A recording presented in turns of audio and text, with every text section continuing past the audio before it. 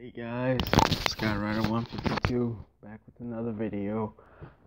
This news just broke some hours ago. I was asleep. I was up till like 3 in the morning, so I didn't read it that early. So I'm probably very late on this. But I was looking at WrestleZone.com and Hulk Hogan's contract has been terminated because of some racial things he said on a radio show, and they said WWE said we embrace all backgrounds, we that's due to the diversity of our locker room. This is like crazy because you don't expect it from Hulk Hogan. I don't know. He was talking about black people, Asian people, Mexican people. I don't know who he's talking about. They didn't say which minority group he was talking about. So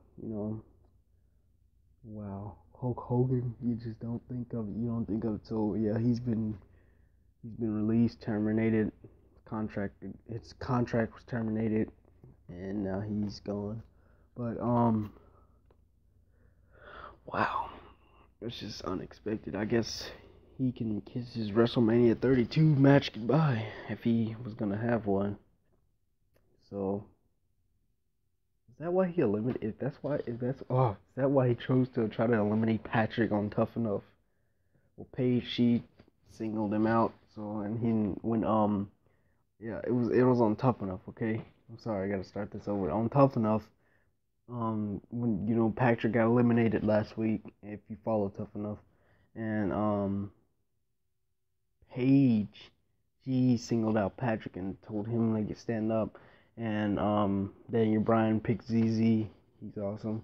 So was Patrick and Josh. Hulk Hogan said, "Oh, you stole my pick," which was Patrick. Seemed like Hulk Hogan hasn't liked Patrick since the beginning. So maybe that's the reason why. I don't know. So that's all. Skyrider 152. Subscribe.